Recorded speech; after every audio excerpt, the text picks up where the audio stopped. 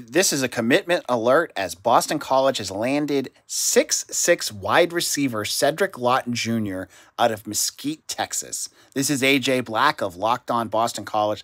The Eagles get potential here. This is a kid with elite size, 6'6", something Boston College hasn't had in years. And on top of that, he's a basketball player with athleticism who's going to really get a lot of attention as he plays his senior season because this will be his first season playing football.